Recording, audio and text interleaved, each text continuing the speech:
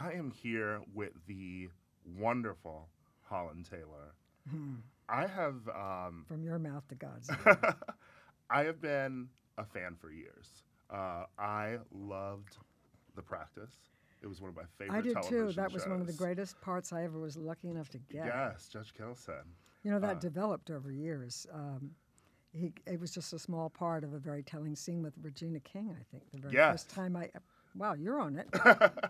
I've been And- rewatching some of it now that they added it to Hulu. And well, David Kelly had seen his wife's picture, whatever that one fine day Mhm. that I played her mother in, and I had a very flirtatious scene. I mean, it seemed flirtatious. I wasn't flirting with George Clooney. And David said that woman could give the daughter a run for the money for George, and so he got this idea of making the judge really a sort of an active, 50-ish woman who was out there. I know one of your But it first few episodes, it's just when you tell Dylan McDermott that you had that erotic dream about him was hilarious. Yes. Yeah. Well, I particularly loved the one where, we won't go into detail. I can tell you I would get scripts late at night when I'd come home. I came home one night really late, and I got the script in which she has the line, "I gave him the greatest blowjob in the history of mankind." And I read that at like 2 in the morning, and I had nobody I could call to tell. This was in 1999, you understand? Yeah. And I said, I'm going to say this on national television. I finally called up an actress friend in England, because she was at least awake, to tell her I had this extraordinary scene to play. They ended up changing it to fellatio, but it was still Okay. pretty much out there. I mean, was that? I think that was around the time like they had nudity on like NYPD Blue too. Probably. Yeah.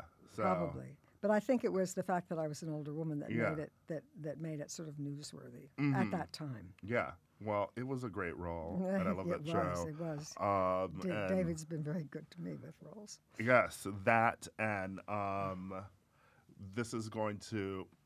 I wasn't old enough to watch it, but I'm sure I was old enough to do it. not The Practice. I mean, I'm a big soap opera fan. Oh my God! I still watch Days of Our Lives. Only on for 1 year. Yes, but I watched. I've seen clips of you on The Edge of Night. Oh my God! I wish I had.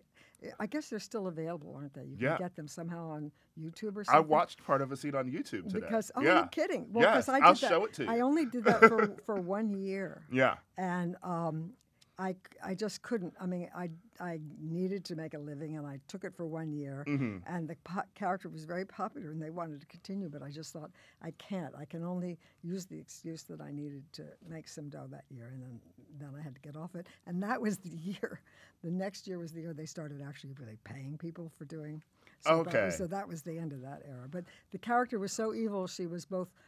She died of natural causes and was murdered by her father on the same day. Yes. You remember that? Yes, it was because it was so Edge of Night was a crime soap opera. Yeah. It was mostly like trials and things, Yes. and your father. It was like a mercy killing because you wanted to keep your husband and his lover apart. Oh, God. So murder. Yes. So the answer to that problem is clearly, well, you have to murder her, I guess. Yeah, kill yourself and frame him. Yes, right. Yep.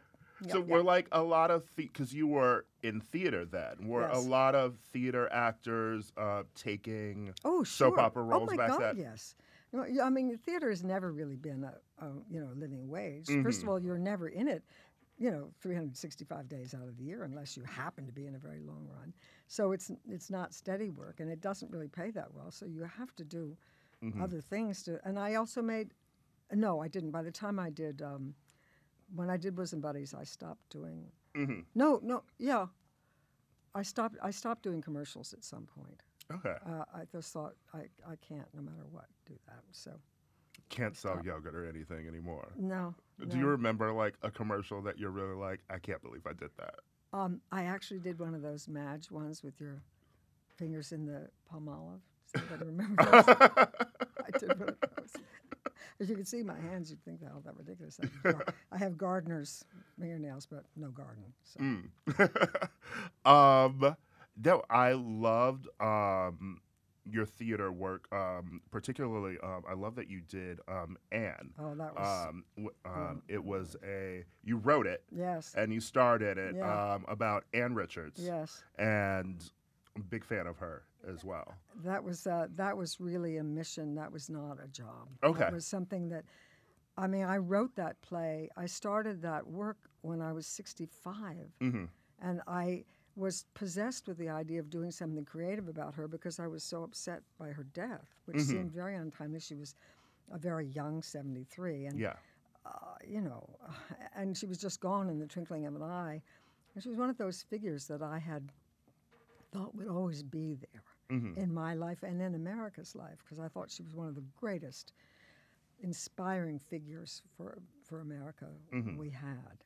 And I just couldn't get over her death, and it seemed very odd to me, as though it was personal. And I had that thing happen when you are obsessed by something emotional, you want to do something creative about it. So that's how that happened. And then the whole execution of the thing, I developed it in 6, 7 theaters before I got it to Broadway, before we got it to Broadway. And it was very costly in every way to do that. And it was like bringing up a child. I mean, it had as much meaning for me.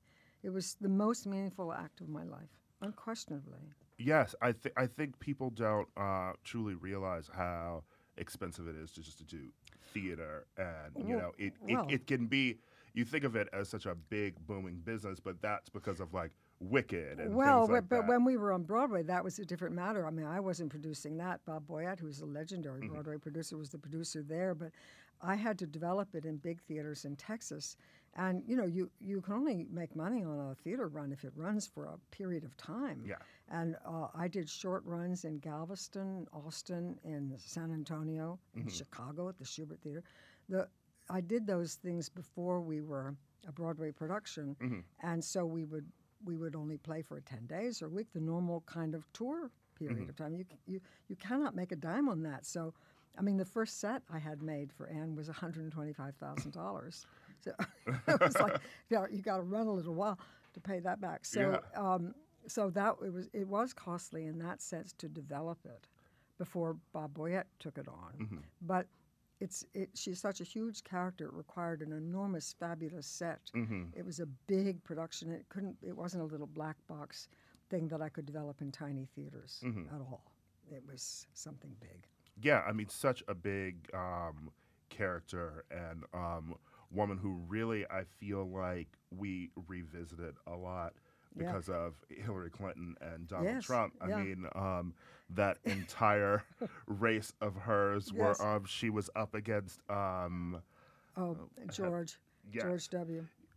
Yes, but then when Karl Rove. She was really up against Karl Rove is who she was up against, because that's where he cut his teeth on the really dirty tricks of a campaign politics. I mean, he really did unbelievably shocking things behind the scenes against Ann Richards in that campaign, and advised his candidate, George, to always be very, very polite and gentlemanly with Anne.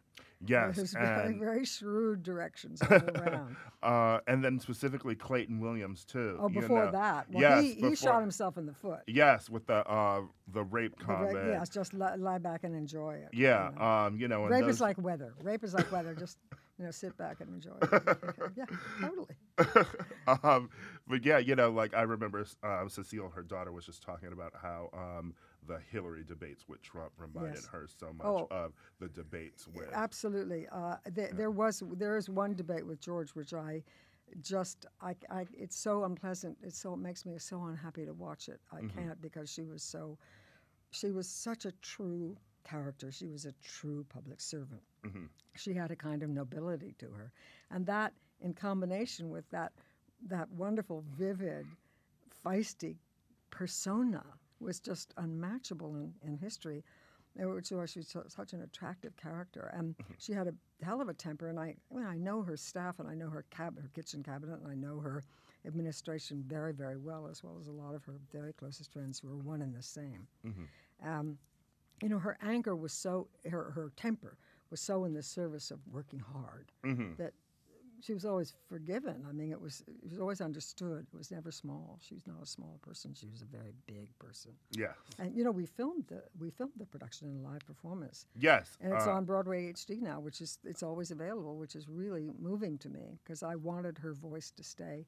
I wanted to do what part I could do in keeping her voice in the American air. Well, that's fantastic. People should watch that because I saw the Ann Richards documentary and that was on HBO. Yes. But I would love to see the production now. It's on Broadway on HD. Broadway HD is just like Netflix, only it's for plays. Okay. And it's the same kind of platform that you subscribe to for a month or something. It's like $8 a month or something, and there's a lot of wonderful plays on it. I mean, it's the wave of the future in the sense that I think from now on every production that is successful is going to get filmed well to preserve it. I mean, gone I are the miss days living when in you New say, York and getting to see plays all the time. Yeah. And I actually went to NYU to get my master's in playwriting.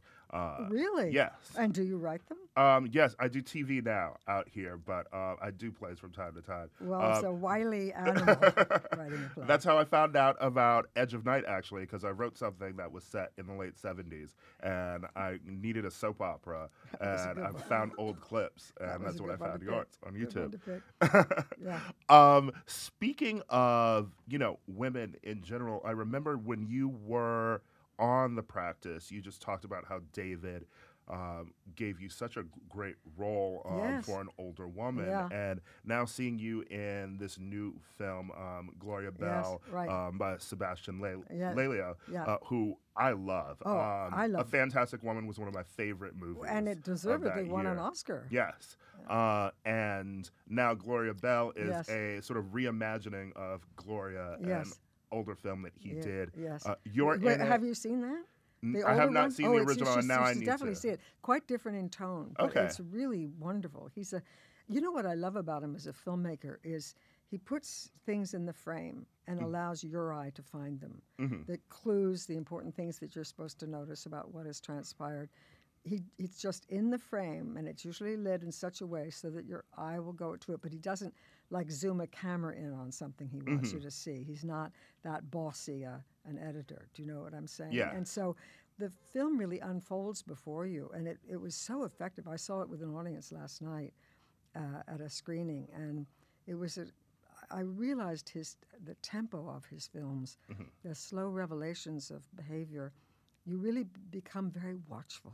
You're looking for everything. It's so affecting. Julianne Moore is so fascinating in that film, and your scenes together, they're just so wonderful and nurturing. And it's nice to see just two women sharing the screen like that, and how they're just allowed to exist. He did that with the trans actress in A Fantastic Woman, and it's just I heard that this Gloria Bell is a bit more comic than the original one in time. It is in a way. I think the script sets up some jokes more, but again, I think it's more really a very quiet and real story where you get to know a person without having who they are shoved at you. I mean, he's a very relaxed storyteller in that way, which I really enjoyed. And the editing, like for instance, the last moment when I probably shouldn't define it exactly, but the moment he chose to cut to end the movie, I thought was inspired because it was just at the moment where she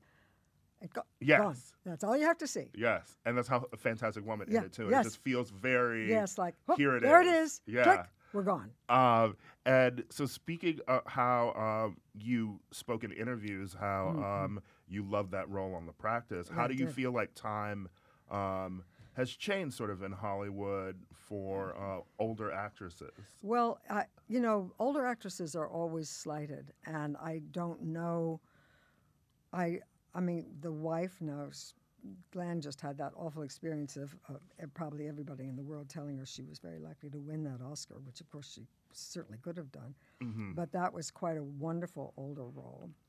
And the great actresses like Judi Dench and Helen Mirren play these roles, and the films are always just huge successes. So I hope Hollywood understands that it's not just older women who are out there wanting to see older women. It's everybody wants to see the full range of, human life. And Hollywood is sometimes the last to know the obvious truth, which is that, all people are interesting. No, I mean, it's wild. I mean, also coming out soon is Greta, this film with Isabelle Huppert, and Yes. it's funny. Have you seen it? I have not. Someone was Richard Lawson from Vanity Fair was joking that the plot of it is like Chloe Moritz is terrified that Isabelle Huppert is obsessed with her, and I'm like, who wouldn't want that? I was just gonna say, You what's know? the problem?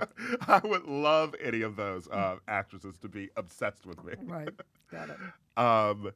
But yeah, you know, it's really fun seeing that you have been able to do just such a breadth of roles, you know, where it's even from 2.5 Men, you know, to Yes. the L Word, you know, where it's just you're playing older women who are fun Yes. and like real characters. Or to actually have lives. Yes. I'm doing a character on Mr. Mercedes now, which is on Audience TV, which Mm-hmm. I do not know what the viewership is on that platform, but it's with Brendan Gleeson, who's one of the great actors of this world, the great Irish actor. And this character, too, is an older woman who is a widow, and she lives on her own. And society would say, well, she's no one, you know, because what is she? You can't quantify her. And the fact is, 100 years ago or so, I did a play on Broadway called Butley with Alan Bates, and it was about this teacher in an English university who's just come to a crossroads in his life, and he just feels done. He's having a mental breakdown. And there was an article, and I was his wife. I just had one scene with him where obviously the marriage was on the rocks. And the New York Times wrote, this must have been 1980 or something, an article, could there be a play about Mrs. Butley, who had no identifiable role in life? And the answer was no, that there couldn't be a play just about a woman. She had to have some reason for existing that had to be connected to a man or some truly rare heroic thing, like, I don't know, you know, Madame Curie. She had to either be Madame Curie or involved with a man that made her valuable and interesting. Or had a goblet trying to kill a man. Yeah, exactly. So it had to be either epic. You couldn't just be a person who had a life that could be revealed. Yes. You know, you are so active on Twitter. I have to ask you, are there favorite people that you follow? Like, who do you look forward to seeing come across your timeline? Well, I like Lawrence O'Donnell, and I like Clive Barnes. I follow them because I think they're both so shrewd, and their take on affairs of the day is always fascinating to me.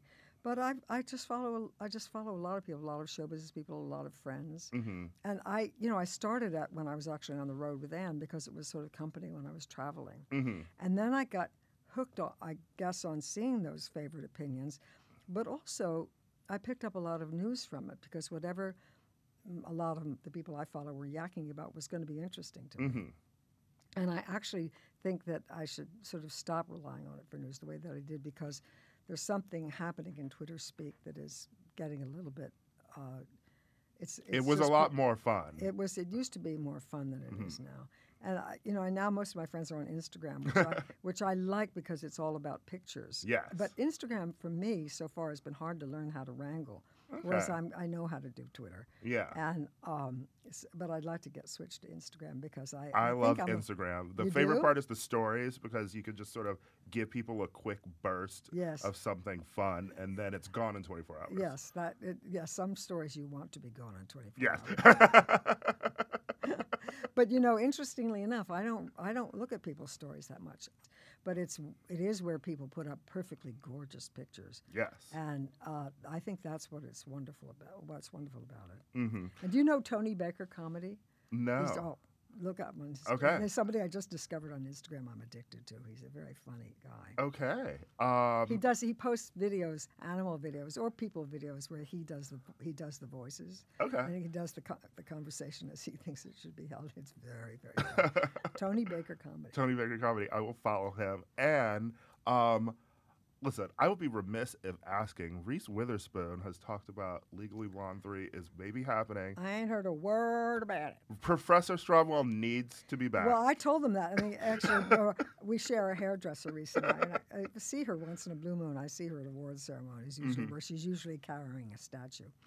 And and I said, "Is it happening?" When I saw her the last time, she said, "It's happening." She didn't know when. I guess she's probably booked quite heavily. And but when her hairdresser Lana Vigi was cutting my hair one day, I said, "Tell Reese that if I am not a Supreme Court justice by now." But wouldn't that be great? It would be. I mean, especially now. Right, Strumma could. I mean, there's a number of years have passed. She could have retired from her professorship role and then become a full-time judge and got appointed to the Supreme Court of her state at least. I think I definitely. Not in the frickin' United States. Yes, I want Elle Woods going to the Supreme Court and trying a case in front of you. First of all, how can you not have such a reprise of that character, given that she was so influential? But also, that scene, the first scene in the courtroom, in the classroom, is a really. I watched it not long ago. It's a really fantastic scene. It was so well directed. I still love so much about the movie. I rewatch it all the time. I do too. It was very Robert. I can't remember his name. It's Ludekic or something like that. He was a very nice, very sharp guy, and there was also a great director of photography. Robert Lukatek. Yeah. And there was a director of photography on that picture who was a very, very star director of photography. He was wonderful. Yes, well, so I love that picture. We will start a campaign on Keep It Here to get you in Legally Blonde 3. Yes. Because it needs to happen. Do it. I just did the Roger Ailes picture that Jay Roach directed, and that was a lot of fun. I sort of played, again, there was this movie is filled with a lot of actors who are playing tiny little roles just to be part of that whole world. He's such a great director, Jay Roach. And Roger Ailes is going to be a very interesting figure to see. I can't wait to see this movie to understand the whole picture. So we will get you Legally Blonde 3. We will get you an award for it too. No, because, wait. Let's I not love ask your award speeches. Your Emmy speech is one of my favorite speeches. That was, as I walked up to that stage, I was wondering if I said that. I said, I'm literally climbing the stairs and I'm thinking, do I dare just say overnight? What if I just don't get it and I'm just standing there like an asshole? Yes, because you walk up and you're like, and you raise the statue and you're like, overnight, and the audience loves it. There was a beat. There was a beat. You see it on film. You see this little pause, and I'm thinking, just think for a second, folks. And they got it. Because I was 50-something then. Yeah. Yeah. Wow. It was pretty great. Thank you so much for being here. Thank you. Hala. You're a wonderful interview. Yes, so nice to meet you. Thank you very much. Lovely to meet you. Just you looking great, too. Thank you. Holland came in here with a vintage Chanel scarf, just serving fashion, and that is what we love here.